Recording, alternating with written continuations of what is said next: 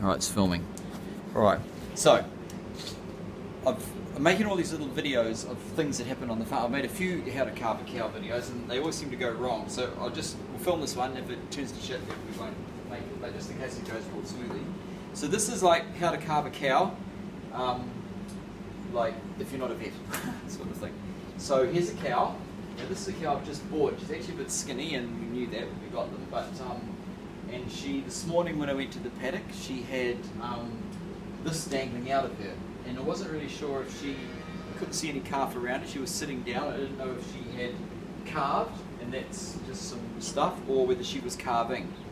And truth is, that was about 4 hours ago, so because we've been milking and stuff. So anyway, during milking, Audrey and I put our hands in her and felt the baby calf.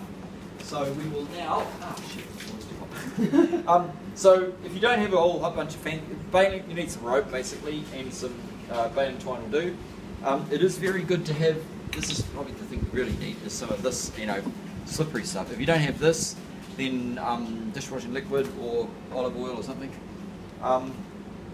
So what I'm going to do, the first thing you've got to do pretty much, you've got to figure out, and this is probably the hardest thing, of which way it's coming. So put your hand in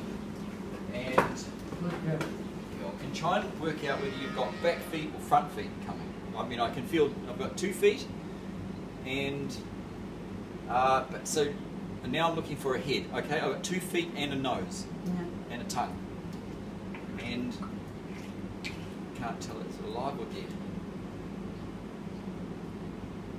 I'm quite sure. It's not. I'm trying to pull it this time. Anyway. So what I'm going to do is we're going to pull it out. We're going to put some rope around its feet. Now I could just hold onto the feet and pull, but it would be way better to put a rope around the feet. And actually, this is the big difference, and a rope around the head, because you can get a rope around one. It's got to come out like this, basically, and not like this, but sort of feet extended and head like that. So I'm going to go in and I'm going to put a piece of rope around each of the feet. And I'll just use the baling twine, and I'm going to put the baling twine around the head, and then through, and I'm going to put a loop through its mouth. Okay, that'll be boring, so we'll actually just cut now. Okay, so I've got one rope around the head, around behind the ears, and through the mouth. And then when you I've pulled one foot out. If you're sort of struggling, just get the foot right out and put a rope around it, and then you can always let it go back in while you kind of work on the other foot, which is. Actually I'm short of the rope now, so okay, so you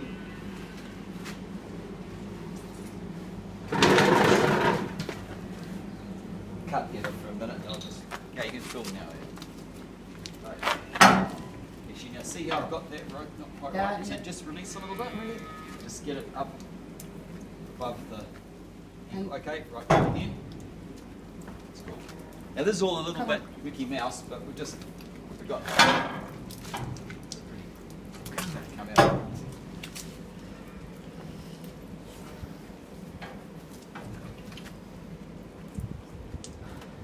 You scared of me? Okay. Come on. Right.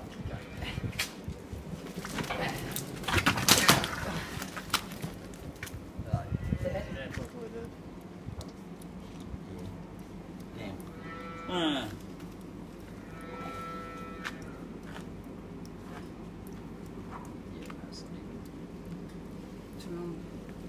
Bugger.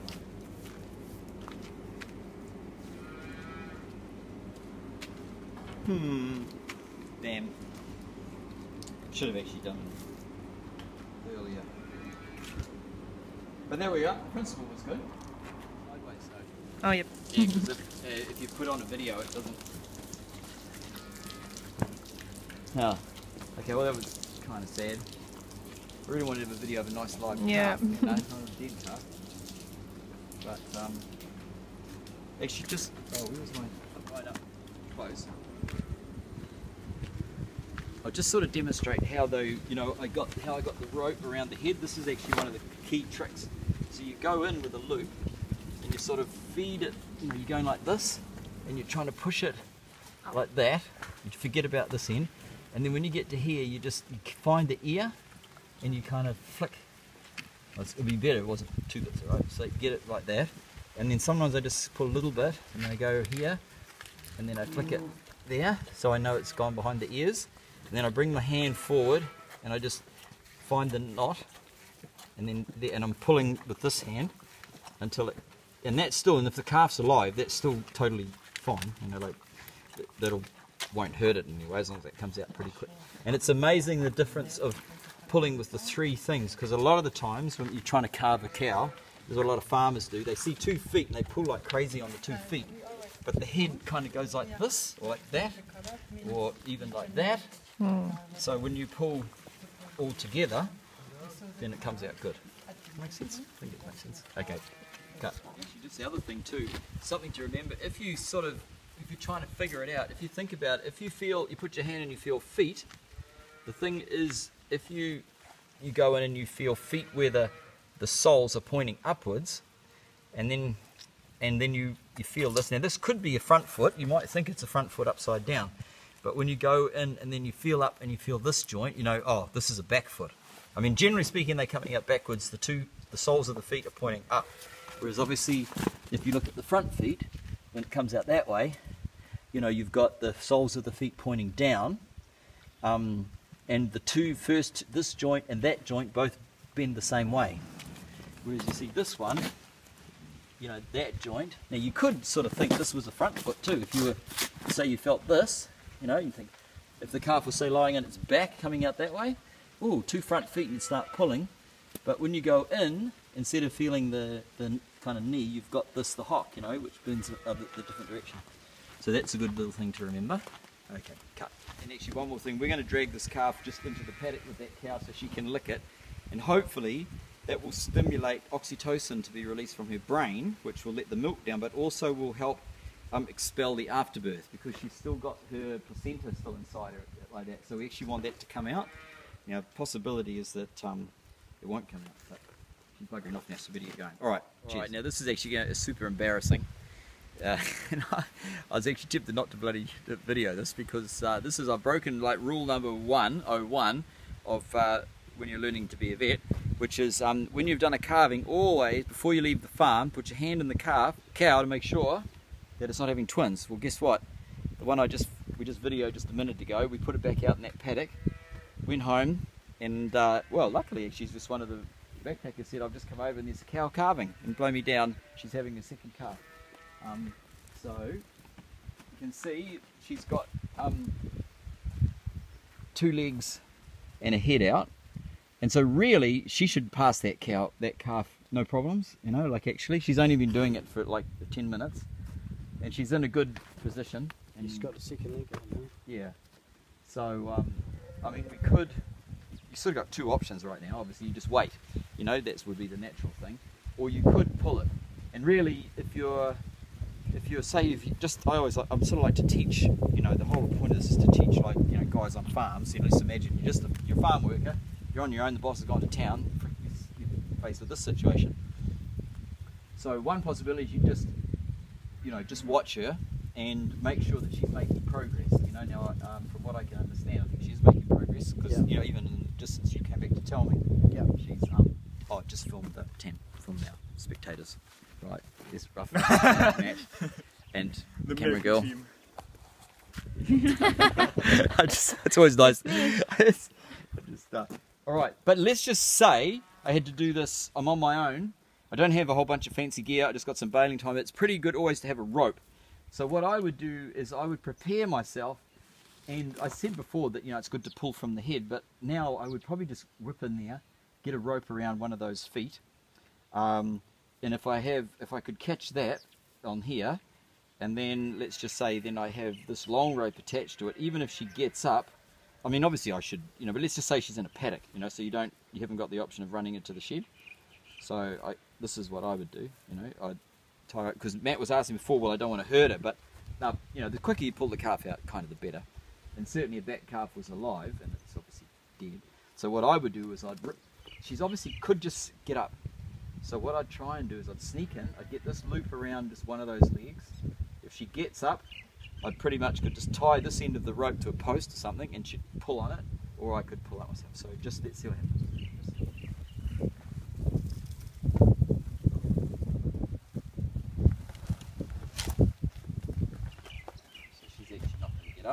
So then the next thing is when you pull, is you want to pull kind of like out, back and down. So it's always important to get the angle right. So the way she's sitting now, I want to pull from about here. So actually that, you know, and I could just, I mean, I don't know how hard this is going to be, but probably, you know, the rope makes it. Do you like a hand bike? No, I'll just sort of see.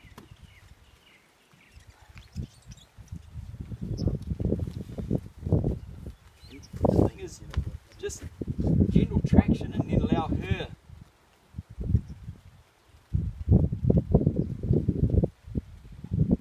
She's already passed one calf today, so she. There we go. Alright, that's the shoulder through. Now it's going to come. Oh, it's sad. There you go. So what would cause it to, is it suffocation? What's that? Yeah, we'll see the umbilical cord. Oh, that actually just ripped then. Yeah, I guess it was just too long, you know, and that's kind of my bad a little bit. Like, you know, I saw her this morning, you know, at 8 o'clock, and it's like 5 hours ago. Yeah. And, you know, I should have actually brought her straight up to shed and carved it then.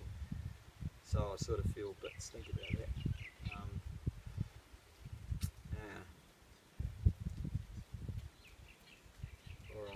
Now the interesting thing is now whether she'll place that placenta. And where's the other calf? Twins. Now that's a girl, a heifer, and it'd be an interesting thing to always talk about. You know, if you have twins, there's a big consideration. If it's a twin, a boy and a girl. I don't know. Do you know about that? Yeah, I think if it's a boy and a girl, the boy can't have kids. That's right. It's actually the girl. Oh, but yeah, you got the right idea. Yeah, Yeah. exactly. Okay. So if it's twins, and you get a boy and a girl, and cows. The girl will be infertile, almost definitely. You know, it's called a free martin. And what you find is they don't have a uterus because the testosterone from the boy circulates through the female calf embryo and stops her developing a womb. So, well, we learned a bit today. Even it was a sort of bad result.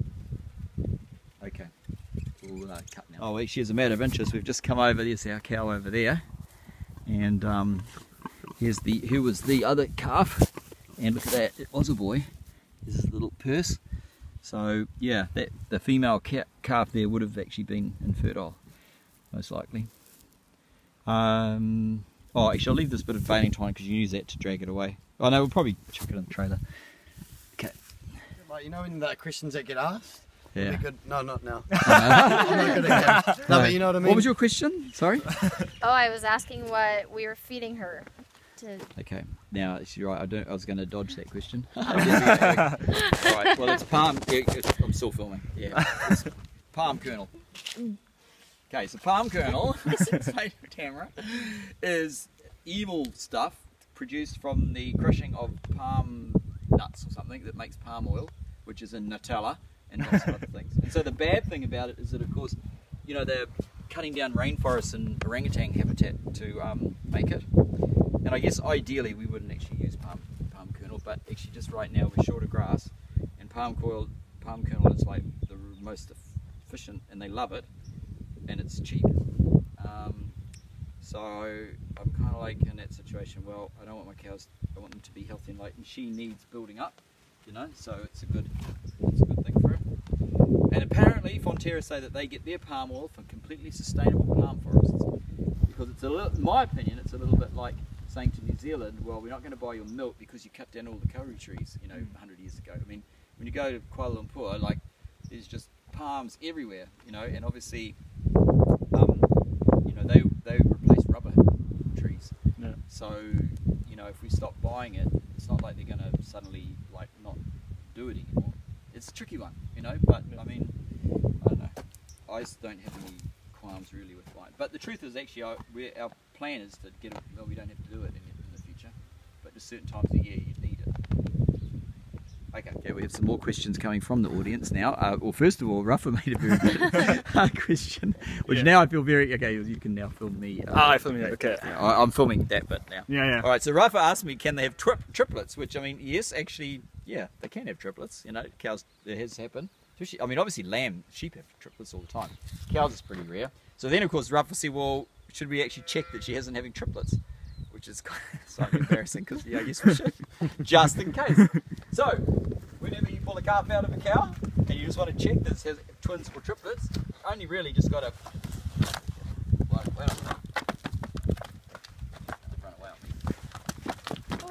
okay, no triplets. No calves. Okay. Good point. Now, and then Tamara had another question. What's your question? I was asking if cows grieve over the loss of their baby. Yes, I think they do. Yeah, because and that's actually why I think it's quite if what I like to do. I don't know if anyone else does this, but like I just like to leave her with the dead calf. You know, so first of all, so she gets. You know, I like to think that she'll work out that it's dead, and I've seen that. You know, eventually she will walk away and you know not always have the rest of her life worrying whatever happened to that calf that was born in 2020. Yeah, so yeah, and of course it's nice. I think I said earlier on, you weren't here, that you know it's also very good that the cow licks the baby. Like so, the other one she licked it, and that kind of is sort of part of the whole. That's how they get their scent, and then that stimulates milk letdown and also other uterine contractions. So that will help to make her afterbirth come out, the placenta. And actually, oh no, there's a very good one over there. Actually, rough. Just oh gosh, show this. Look at this placenta. Where is it on the field? Yes, over here.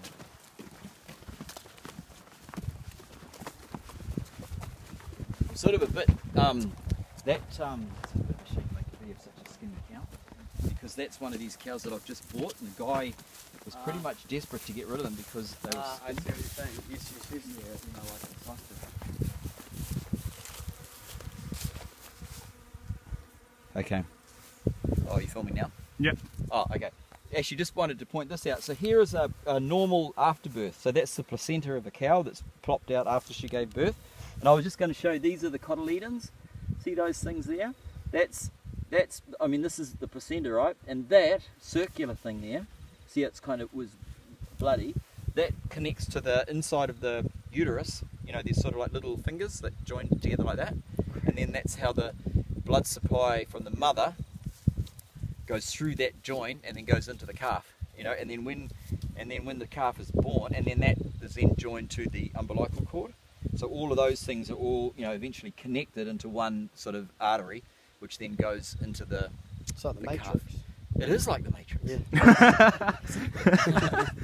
And I was going to say, oh yeah, so then the calf is born, so it falls out and it rips the umbilical cord away, and then you know soon after this should flop out, and these things just sort of separate and then come apart, which is that thing I was about. Oxytocin helps that to happen, and yeah, that's about all. And you can see if that sticks inside, you know, all this stuff has to rot out, which is, you know, I've got another video somewhere of a cow, you know, with retained membranes. And I've seen some of them eat that. Oh yeah, and then yeah, most cows will eat it.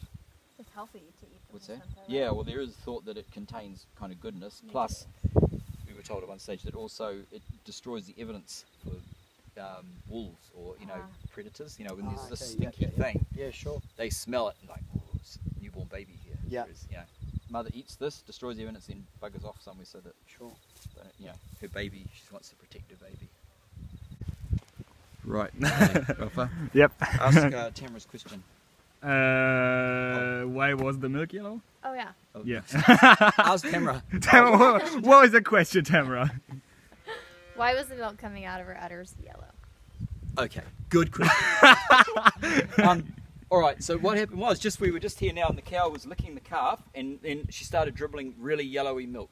And then Tamara asked, good question, oh, the milk looks real yellow. And that yellow milk is called... 20 points. Who wants to be a millionaire? It's called either banana shake, mango, or colostrum. Colostrum, yeah. Right, yes, okay. All right, so that colostrum, and colostrum is like all mammals, the very first milk that they make is called colostrum, and that is really full of antibodies. Yeah, antibodies, you know, antibodies. Not antibiotics, yeah. It's antibodies, which is sort of like all the sort of protection that she's built up over her lifetime, she passes to her calf through her colostrum. It's only sort of temporary, but it protects the baby for the first, 3 or 4 months until it builds up its own immunity. Yeah. So if you have a calf which doesn't get colostrum, they bad, normally die or get real sick, you know, soon after. So it's not very healthy. So yeah, always newborn babies should get colostrum within the first 12 hours. Yeah. Also, if you say that the mother normally eats the, is it the uterus? Oh yeah. Yeah, the placenta. Then why is this one still here?